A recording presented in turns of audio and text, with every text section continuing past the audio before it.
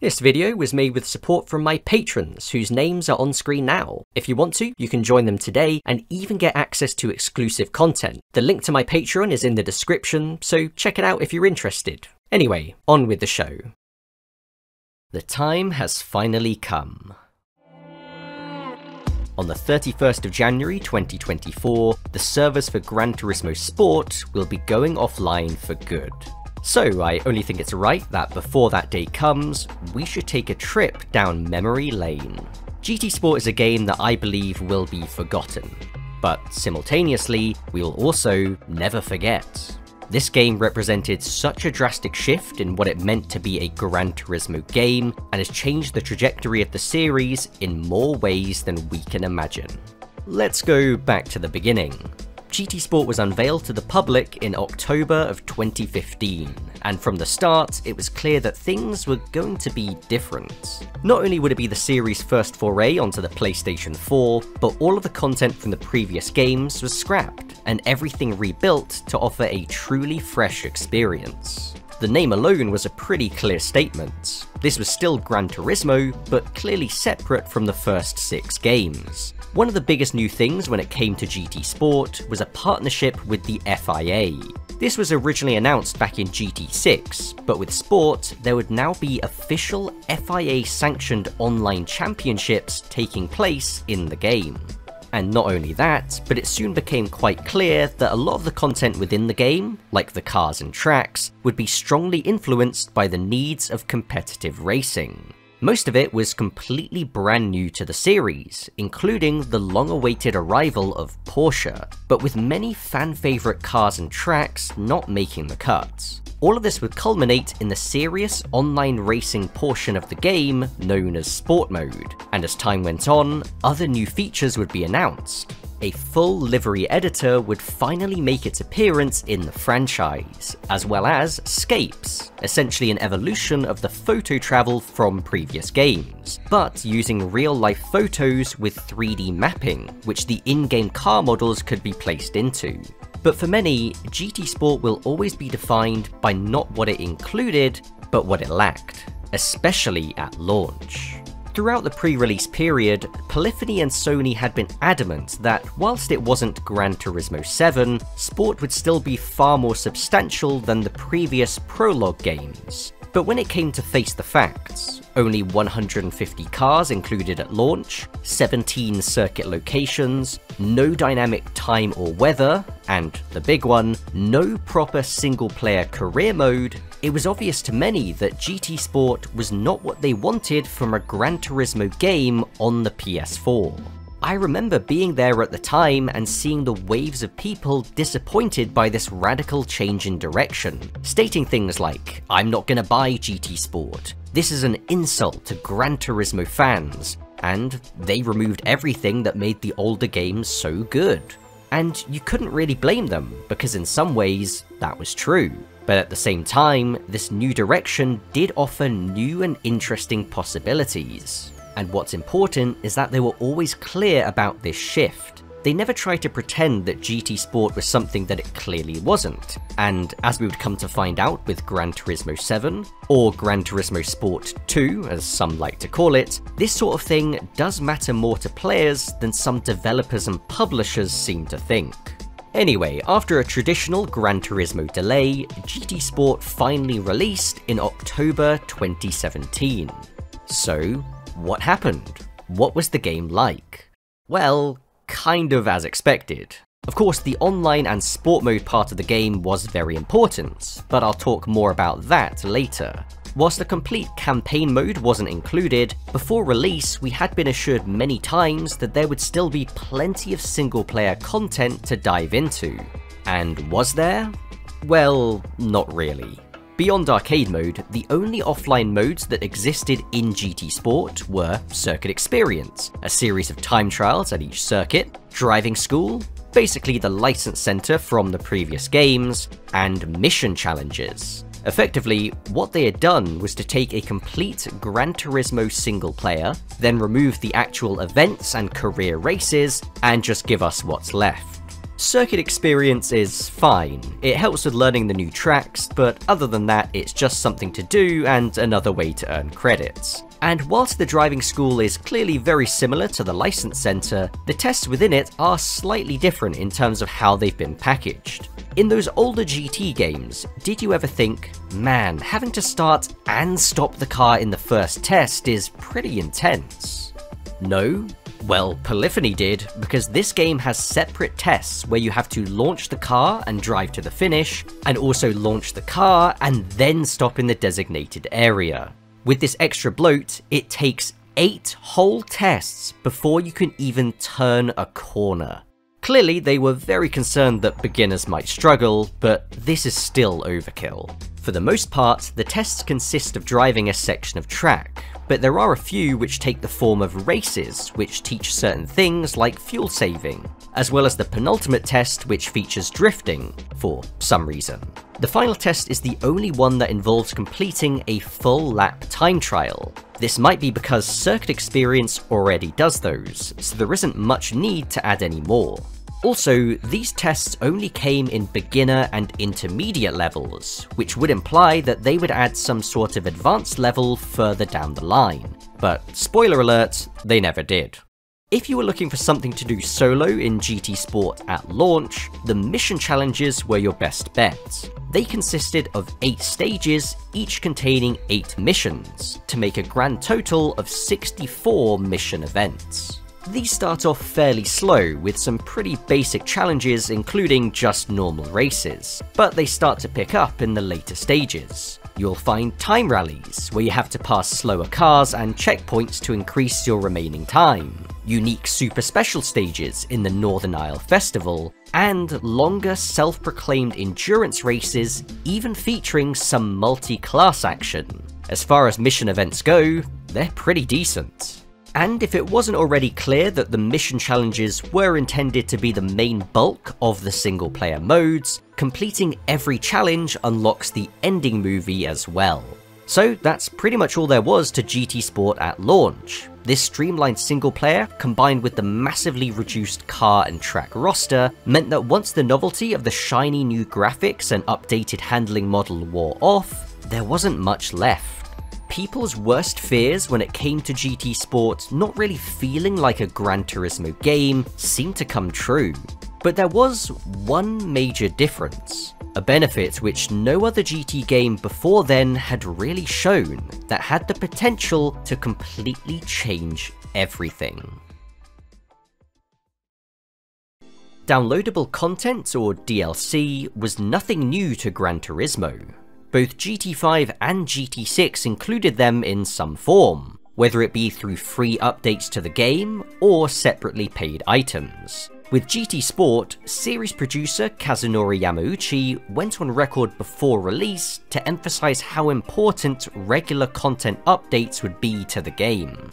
We wouldn't be left waiting for a whole year after launch for them like with GT5 either. They would be coming thick and fast after the game released. He even mentioned the possibility for the game to reach up to 500 cars by the end of its life. So clearly, big things were planned. And true to his word, it only took 1 month before we got the first new content drop, starting off modestly with 3 cars. But the size of this update would prove more as the exception rather than the rule, with December's update bringing 12 cars to the game, 10 of which being returning from GT6. January 2018 saw the first new circuit brought to the game, with Monza also returning from GT6, as well as 10 more cars. Over time, there would also be new variations added for existing circuits, like Kyoto Driving Park, Lake Maggiore, and Blue Moon Bay.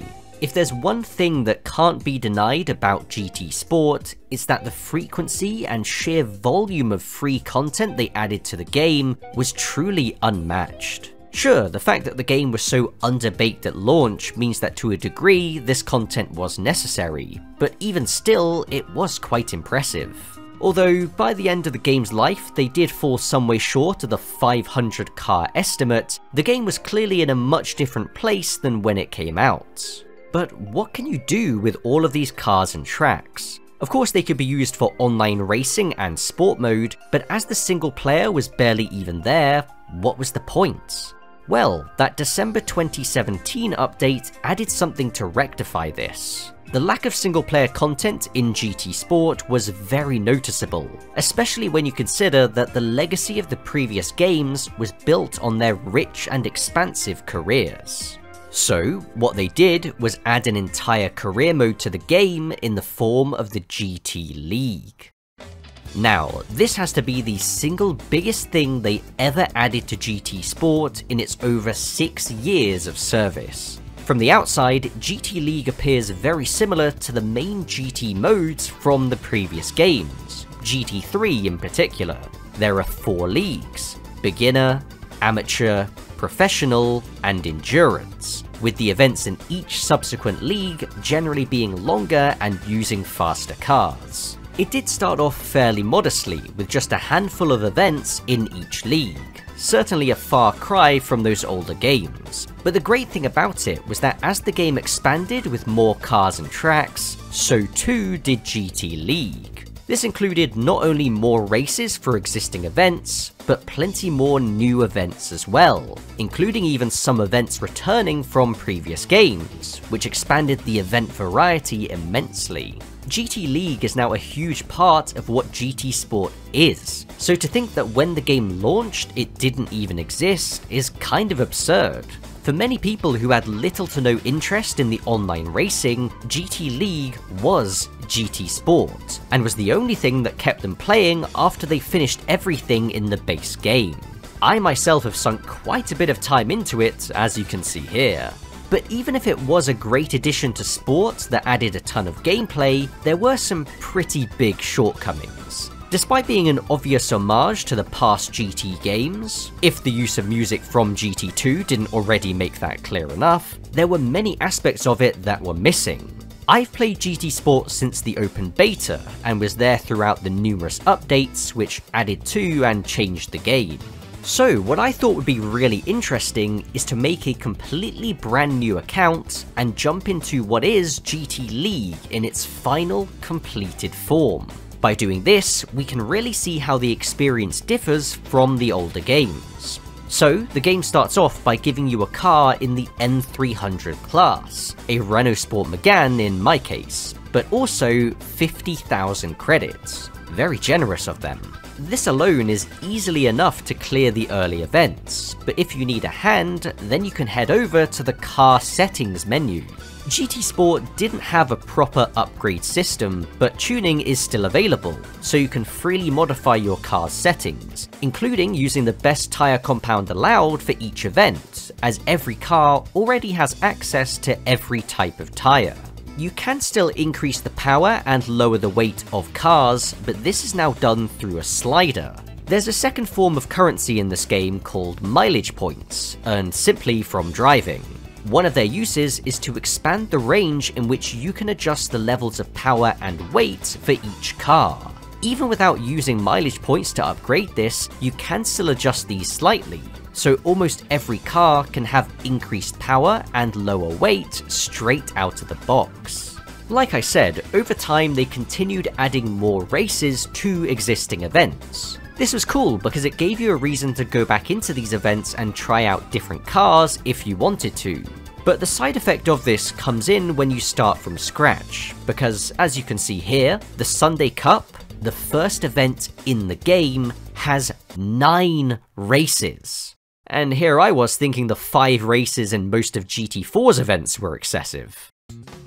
And this isn't an outlier. Many of these events have between 7 and 9 races each. Now, that might make the game feel like a grind, but that leads us to another key difference. Although prize cars are given out for various things in GT Sport, completing events in the GT League is oddly not one of them.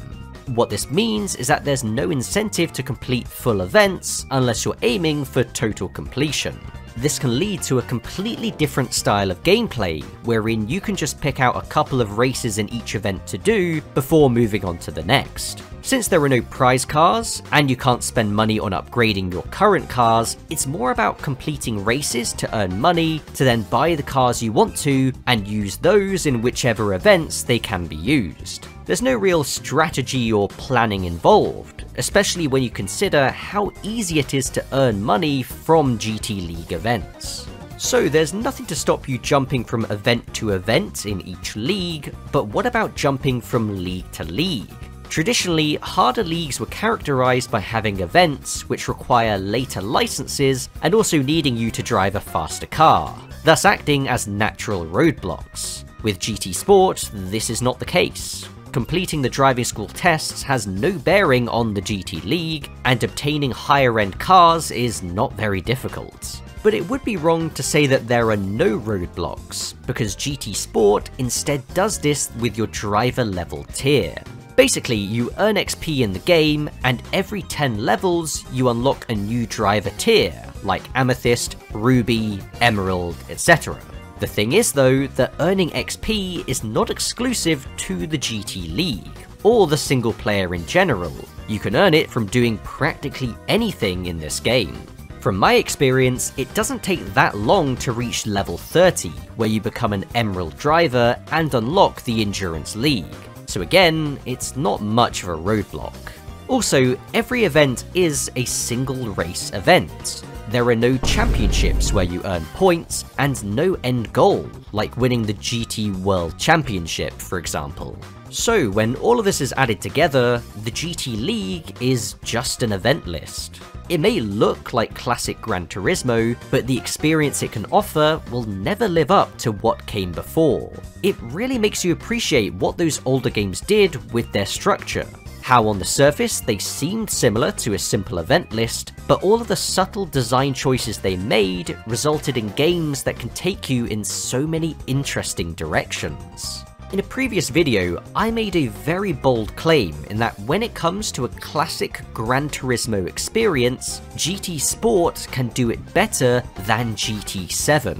Now, I was being slightly facetious when I said that, because obviously GT7 is closer in terms of general structure and features to the older games, just with far less freedom.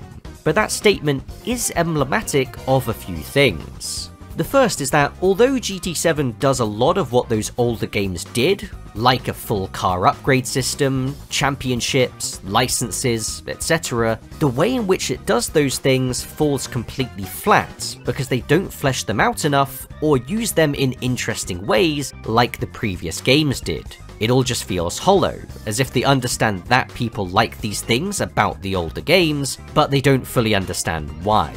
But the second is that although GT League is just an event list, by the time they stopped adding new events to it, it had become a really damn good event list. If you're inclined to, there is so much to do. So many races and incredible variety in the events, wherein pretty much every car in the game has at least one event where it fits in. So if you really enjoy driving a certain car, there's guaranteed to be something for you. This is in complete contrast to GT7, which even now still lacks many of the staple events you would expect to see given the types of cars in the game.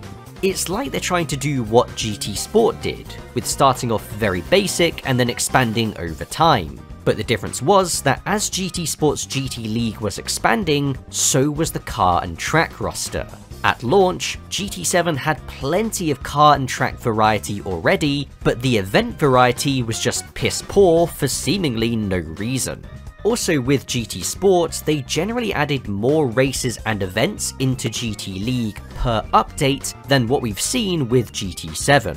It's simple. If you give people things to do in the game, they will do it. But of course, the quality of what you give them to do does matter as well. Unfortunately with GT Sport, the races follow the standard chase the rabbit formula that was really pioneered by GT6. You start behind a long line of opponents all strung out. They drive around very slowly as you pass them one by one, until you get into the lead when they suddenly wake up and go into overdrive, making you wonder why they didn't just start them off this quick to begin with, and then make the starting grid much closer so you can have an actual race with them. You know, the usual. The AI are slightly faster than they were in GT6, but still not great. But with that said, if all that matters to you is having a large amount of events where you can drive your favourite cars, and structure and progression aren't that important, then this is great. GT League will always be an interesting footnote in Gran Turismo history. But if there is one thing that I believe it should always be remembered for, it is having the greatest named event in the entire series. What more is there to say?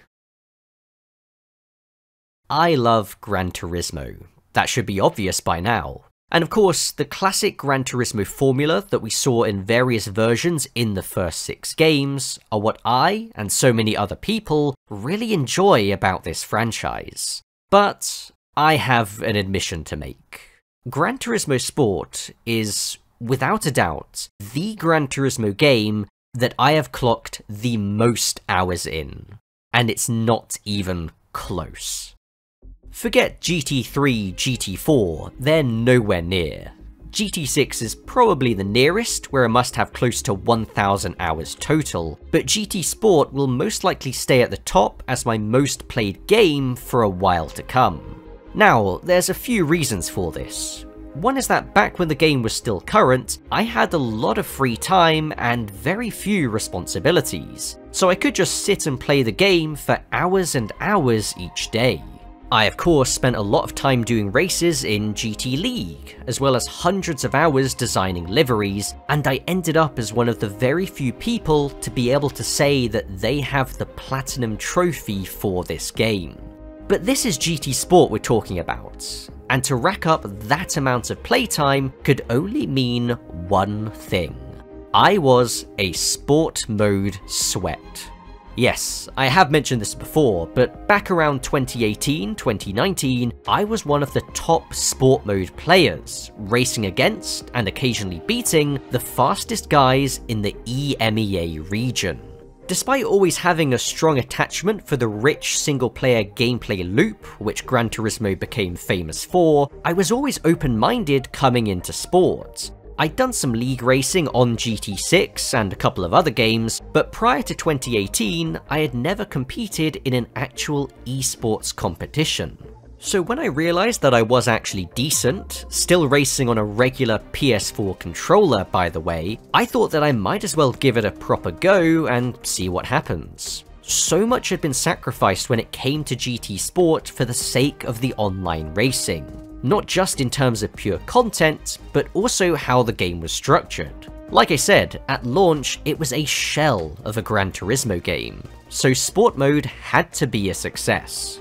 And was it?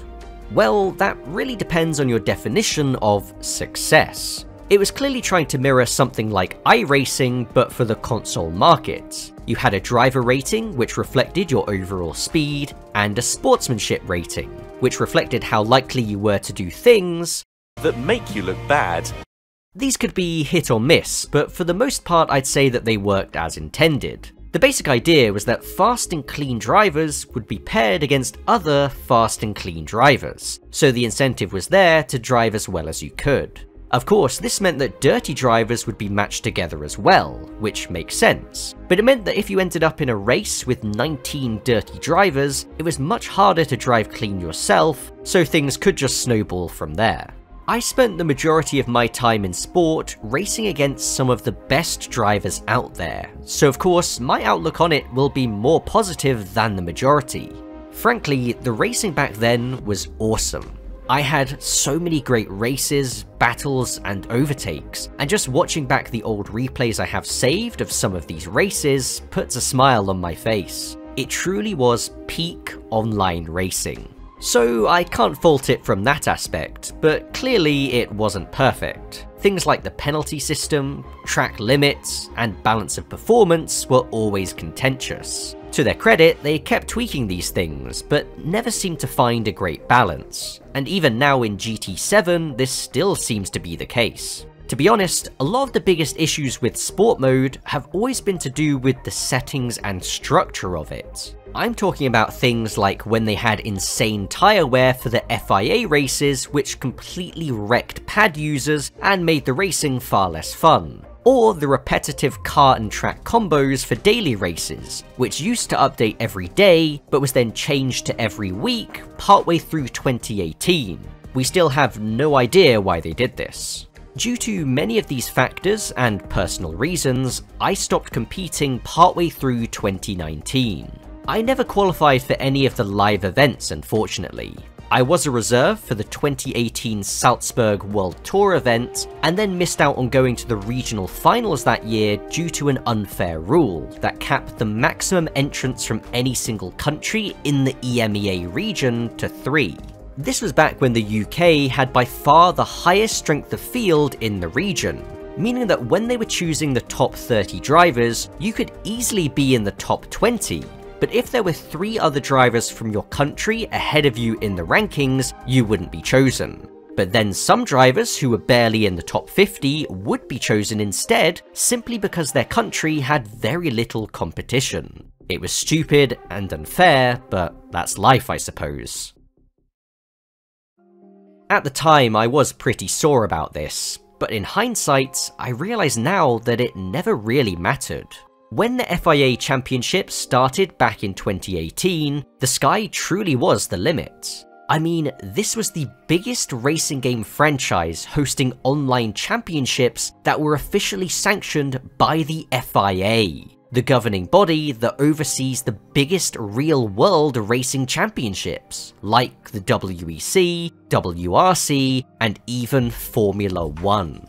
Combine this with the insane rise of esports generally, including the massively inflated prize pools, and surely winning these championships would be a life-changing event. Well, it turns out we were just a bunch of daydreaming chumps, because the reality couldn't be much further from that. Now, it has to be said that these events are extremely well produced. Clearly, a lot of money has been put into making them look and run as best as they possibly can. And also, the competitors are treated very well, with all of their travel and accommodation expenses paid for, and they certainly don't skimp out on those. But beyond that, things go downhill very quickly. None of the competitors are paid to be there, regardless of their results. Beyond some merch like racing wheels and watches back when Tagoya was a partner, there is nothing to gain. Not only does this mean that the stakes are massively reduced, but it also means that from a competitor's point of view, it's just a massive waste of time. To be at the level of these drivers, you have to practice for hundreds of hours, and also you can win basically just a free holiday. The alternative is that you could just get a part-time job instead, and the end result would almost be the same. But not only can competitors not earn money directly from the organisers, there's nothing to earn from sponsorship either. At these events, there's a strict dress code, so there's no way to represent your esports team or any personal sponsors. This has seen some major sim racing teams and organisations have little to no investment in the series because there is nothing to gain from it. And this lack of interest trickles down to all levels. Many competitors from past seasons have hung up their gloves because at this point, why bother? Nothing is going to change, so where does the motivation come from? When I look back to the guys from the UK who I competed against directly in 2018-2019, pretty much all of them have left the scene. It's almost comical how what was the strongest country in the EMEA region when it came to the sheer number of people competing at a high level has crumbled away because all of the top players simply don't give a shit anymore. And if the top drivers don't care, then why should the viewers? It is very noticeable how much less interest there is in these championships compared to when they started in 2018. Even during COVID, when sim racing had a massive surge in popularity, the slide still continued. It is quite sad because the potential was there to do something incredible. As I say, the live events themselves are excellent, probably the best in all of sim racing. But what's clear now is that all of this is really just a marketing tool for Sony.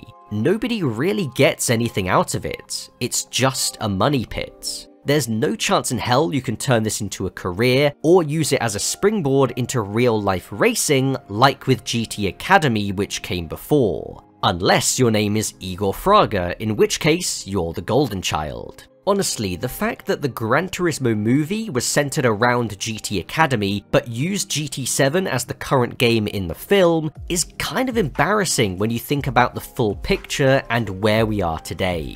Anyway, I didn't intend this to be an expose on the online championships, but if you want to know more, then Jalopnik did a great article on the situation back in July 2022, which I'll link in the description. So what's become clear is that despite Polyphony's best efforts, there just isn't as much interest in sport mode as there is in the traditional single player. This point is now extremely obvious given the discussions around GT7 and what players consider as priorities. The choice to build GT Sport almost entirely around the competitive online racing scene was a bold one, but I can now say with 100% confidence that it was not a good decision.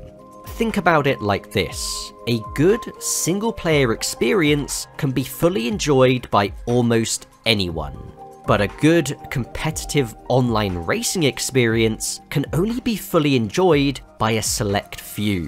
What had to be sacrificed to make this a reality was simply not worth the benefits it offered.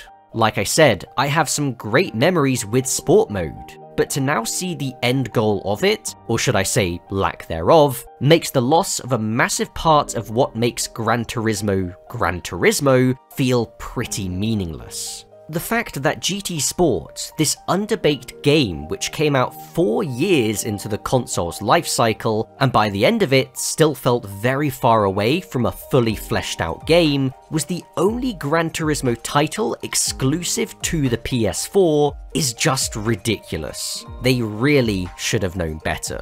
And all of this has got me thinking, what could GT Sport have really been?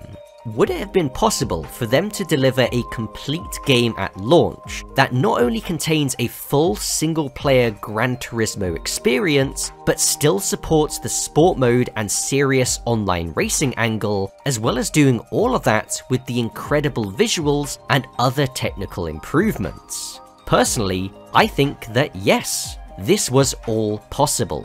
Now, let me show you how. Gran Turismo Sport, releasing in the compromised state that it was, can all be traced back to the development of Gran Turismo 5.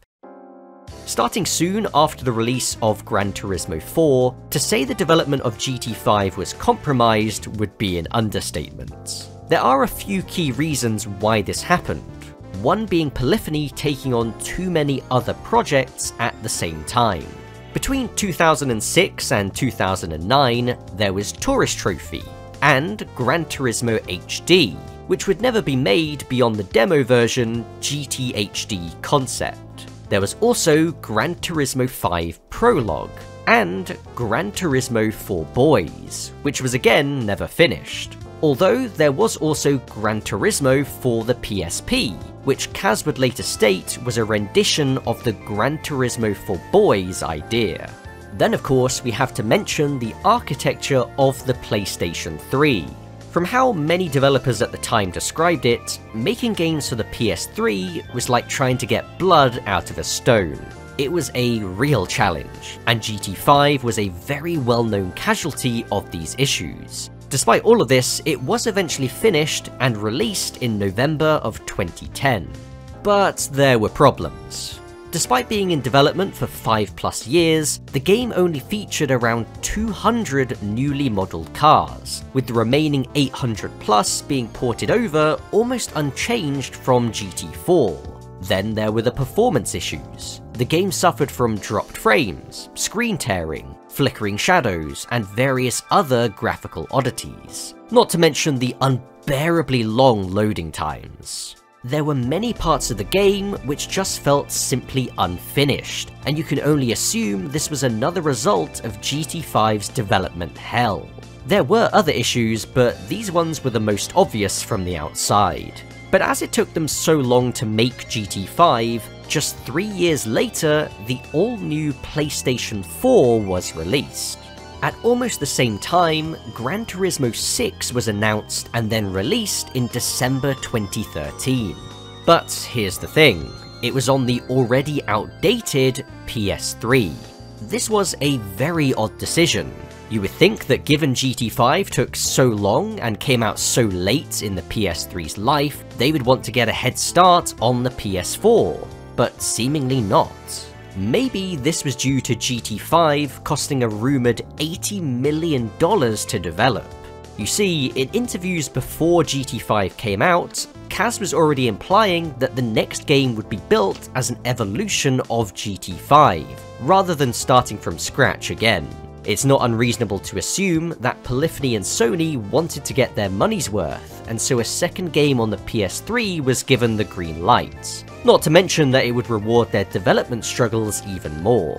GT6 would receive updates over the next few years, until GT Sport was announced in 2015, released in 2017, and then GT6 went offline in 2018.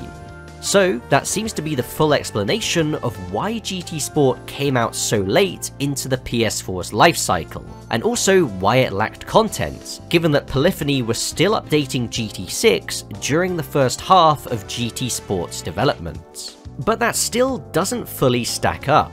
So GT Sport was created over 4 years, maybe even longer, yet only released with 150 cars total. Sure, the game represented a noticeable leap in quality over GT6 in all areas, but this still seems like an excessive development time for what was actually made. So it's my belief that GT Sport could have launched with far more content than it actually did.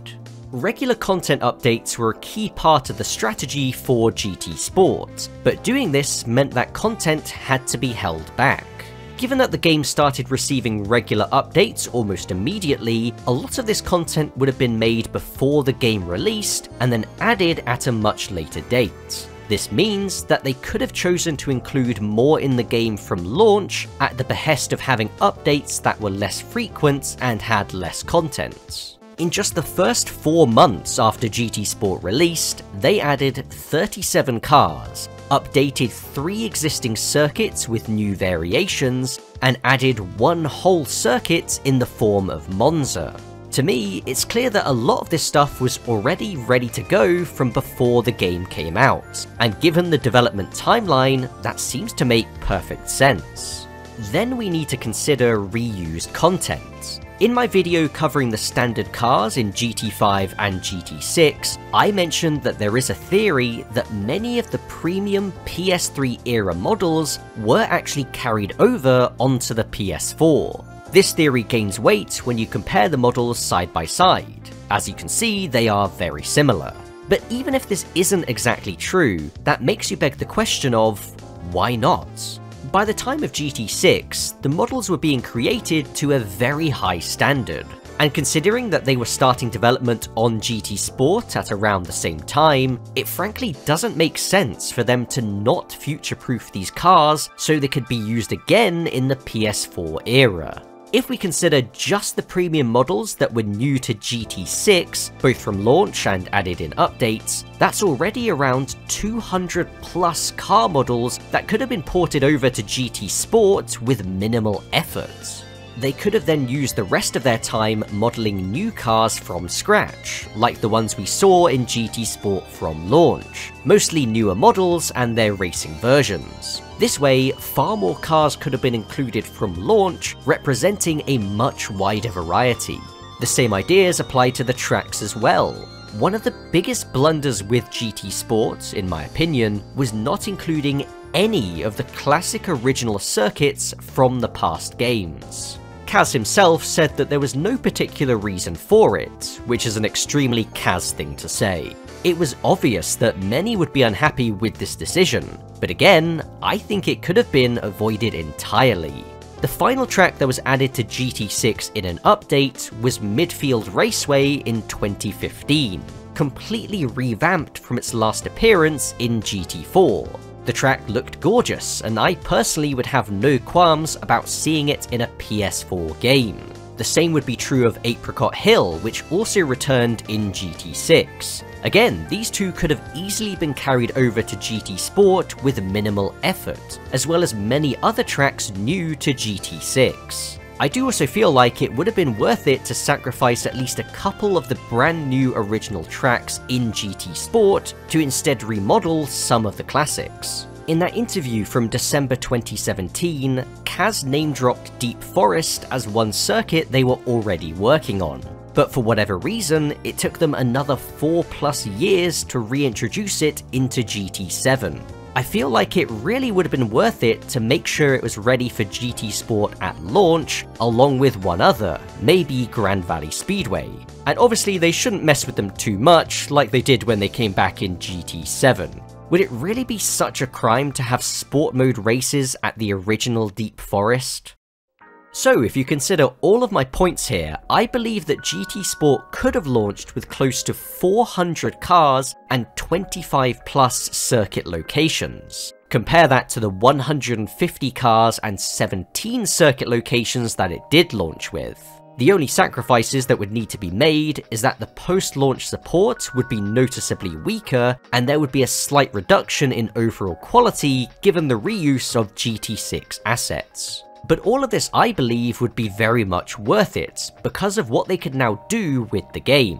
So the car list is far more fleshed out, still containing a lot of the newer road cars and Group 3, Group 4 racing versions which we would see in the final game. But also now plenty of the older models and other types of cars that don't necessarily fit into the whole sport mode aspect, but that we're so used to seeing in these games. The same would be true of the track list, where we would still have a good selection of new original circuits, but possibly a few more real-world circuits, and a decent selection of returning original circuits as well. And all of this would allow us to include a proper single-player career mode from launch. One of the weird things that GT Sport does is having this sort of pseudo-progression outside of the GT League.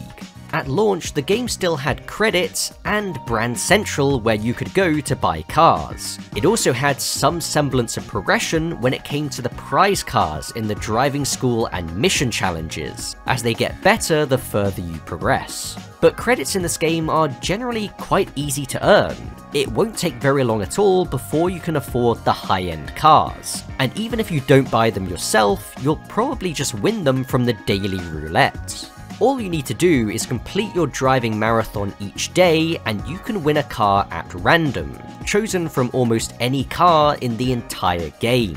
This completely destroys any sense of progression they may have been going for, as was proven on my new account, where my first ever roulette gave me a Lamborghini Diablo GT. It's very strange. It's like the game can't decide whether it wants to be like the older games, where you have to work to earn money and build your car collection, or like any other racing sim, where you have access to everything from the start. They were clearly concerned about making it too difficult to earn cars, given that players would need these cars to race in sport mode as well. So what I believe they should have done is simple. Have two separate garages, one for sport mode and one for the single player. The sport mode garage would automatically have pretty much every car you would need for that mode, like the grouped race cars, and the single player garage would function like the garages from the previous games, wherein you would start off with nothing but have to work through the single player events, slowly building up your collection. This means that we could then expand the GT League to be what it always should have been, with a much more structured progression featuring prize cars, championships, and upgrades. A proper upgrade system was always a curious omission to me. Sure, it wasn't necessary for sport mode, hence why they didn't include it and went with these sliders instead, but I think it wouldn't have taken much effort to include at least a few basic upgrades, and yet it would have added a lot to the gameplay. One practical benefit that would have given for sport mode is when it comes to balance of performance. Alongside the racing groups, there was also Group N, where road cars would be balanced around their rough power output. It was a terrible idea, to put it lightly. The fact that you could have classic muscle cars going up against modern sports cars, hatchbacks, and pickup trucks within a given group should have set off at least some red flags. But the fact that the muscle cars were then stuck on their terrible drum brakes, which couldn't be upgraded, made the whole thing even more farcical. How did they think this would ever work? So yes, an upgrade system would have been useful for both single player and sport mode. When it comes to the overall single player experience, I'm imagining something like GT3. GT3 is the game that always comes to mind when I think of making the most out of what little content you have. My reworked version of GT Sport would have a decent amount of content, but not amazing by those standards. So it would be very important to structure the events around each type of car and track that's included. In this sense, nothing goes to waste, just like GT3. We could also include some new event types and game modes like we see in the mission challenges. Overall, it would be an experience that is deep, but also of consistent quality. This was the best thing about GT3, and I think GT Sport could have leveraged the same advantage. The increased quality was certainly the best thing about Sport compared to GT5 and 6, which were much more cobbled together. But using that quality to actually make a fleshed out experience is far more important than the game simply being high quality but with no real substance. So that's what I would have done to make GT Sport into a much more complete Gran Turismo game from launch, while still including sport mode and maintaining a high level of quality in all aspects. Naturally, this doesn't solve all of the issues with sport. By nature, it would have always been somewhat compromised no matter what they did with it. But with these changes, I do feel like they could have named it Gran Turismo 7 without it feeling like an insult. Or even GT7 Sport, which was the original plan. So, after everything, will people remember GT Sport? Well, I guess the question really is GT Sport worth remembering? If we look from a factual standpoint, there are quite a few things which GT Sport brought to the franchise, and a couple of those things are actually exclusive to GT Sport. Of course, the DNA of Sport will live on in GT7, given that it's built on top of the foundation left by Sport, but does this game have a personality of its own? This is a question that many of us had about GT5 when GT6 came out, and I suppose you could say the same thing about GT1 and GT2. But with time, we're now able to appreciate where those games differ. GT6 has all of the content of GT5 and then some more, but there are plenty of structural differences, both big and small, that lead to these two games giving vastly different experiences. For GT Sport, it's a bit different, because it was never trying to do what the rest of the games in the series have. In some ways, GT Sport is sport mode. It is the reason why it exists. But it's been on life support for the past 2 years since GT7 came out, and now it's finally going for good. But GT Sport without sport mode is like a car without an engine or chassis. It defeats the point. That said, we can at least be thankful that the offline portion of GT Sport will be preserved, given that normally the game requires an online connection to save progress. But sadly, all of our custom liveries will be gone unless you transfer them over to GT7. I think the overall presentation of Sport is really unique in the series. One thing I appreciate coming back from GT7 is how original it feels. I know there are some people who really like the whole vibe and sounds of the menus, and there are a few songs here that I enjoy too. Although for the most part, I'm not the biggest fan. The ambient music just doesn't feel right, like when you load into a race and are greeted by a smooth, relaxing piece.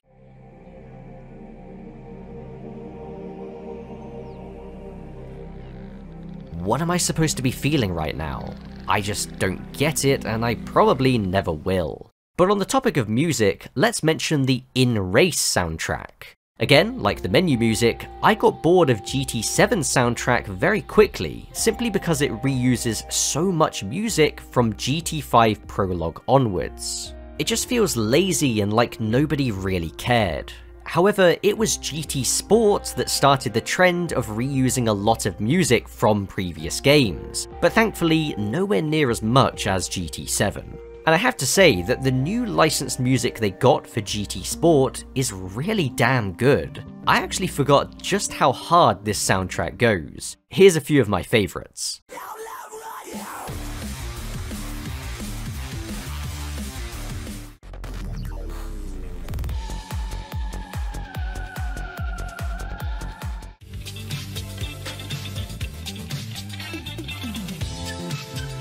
Now that's some good stuff. GT7, take notes.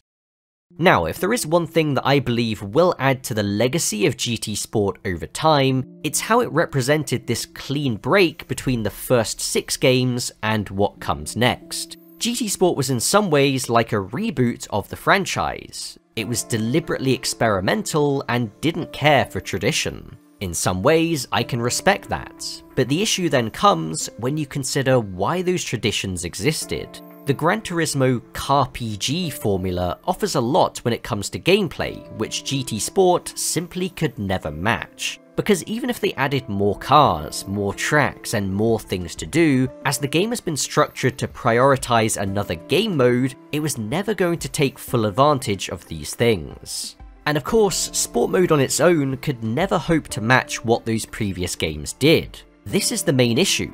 If you're doing something new, how do you implement it? Do you add it onto the existing experience, or use it to replace the existing experience? Common wisdom would suggest that the former is the best option, but with GT Sport, they chose the latter. And we've seen this continue in GT7, wherein instead of the cafe menu books adding an interesting new dimension to the main career, it is the main career. And in both cases, these are major issues, because it's obvious that what is being replaced simply cannot be matched by its replacement in terms of overall value to the players. It's like trying to replace a tuna with a goldfish. It's not gonna work. And whatever gimmick they come up with for Gran Turismo 8, I can almost predict that the story will be the same. Another thing that GT Sport has to be held accountable for is when it comes to content updates. Now, originally this was seen as a great thing, as the lack of consistent updates to GT5 and 6 was always a source of frustration. And in GT Sport, as I've said, their consistency with this was impressive. But when you consider how this choice to deliver the game in such an unfinished state, and then add much more content over time, affected it in the long run, you do have to ask if this was actually worth it. As I've explained, I believe that they could have given us a complete game with a decent amount of content if they wanted to, but they just chose not to. This wasn't so bad when it came to GT Sport, because the updates were very good and always brought interest back to the game. But now with GT7, we can see how this approach falls down. GT7 had plenty of content when it launched, but how they used this content was abysmally poor. There was such a lack of race events and things to do in general. Very obvious types of cars had no races to use them in, and made you wonder why they were even put into the game. But with time, we can now see why they did this. They're still stuck in the GT Sport mentality. The idea that they can put out a clearly unfinished game and then keep people interested over time by constantly adding more. Of course, GT Sport wasn't the first to use this tactic, but it's probably the type of game where it works the best. The crucial difference between GT Sport and GT7 was how they were advertised. As I said, GT Sport was always described as this experimental take on a GT game. It was very obvious that it was trying to do something different. The issue is that, although you could apply that same idea to GT7, that game was clearly marketed to fans of the older GT games, the ones with long and complete single-player experiences. And not just because of the nostalgia bait in the trailers, but all of the wording they used as well. So, although it's no worse than GT Sport in many areas, and even far better in some, this approach is simply unacceptable in a way that it wasn't with GT Sport. Because it's not just about the game not being complete at launch. I've always held the sentiment that even if an incomplete game is eventually unfinished, it will still never be as good as a game that came finished when it released. This does depend on the game, because by unfinished, we can mean a game that is fully featured but suffers from many issues, like bugs and glitches, which mean that certain things don't work as intended, or a game which is more polished but simply lacking in content in many areas. With GT Sport and GT7, we're talking more about the latter. It's all about setting a solid foundation to build the game from. But with GT Sport and GT7, they didn't finish the foundation before releasing the game, so anything they later add on top of that can never be fully realized or used to its full potential. This is why I personally believe that even if they added every car, every track, and every race event that we could possibly ever want to GT7, it will still never feel like a finished game, and the experience it can offer will never live up to the games which came as a complete experience straight out of the box. It will always be compromised. And when it comes to the legacy of GT Sport, this will always be my lasting impression. The game that made Polyphony realize that they don't have to deliver a finished product, even if it were a finished product that's flawed in many ways. As long as you can convince people that what they actually want is something entirely different, that offers far less in terms of gameplay and caters to a far more niche audience, then why bother? When the servers go offline later this month, Gran Turismo Sport as a game, despite being the longest supported GT title, surpassing even GT4, is doomed to be forgotten. But Gran Turismo Sport as an influence will surely live on as a part of this franchise for years to come, for better and certainly for worse.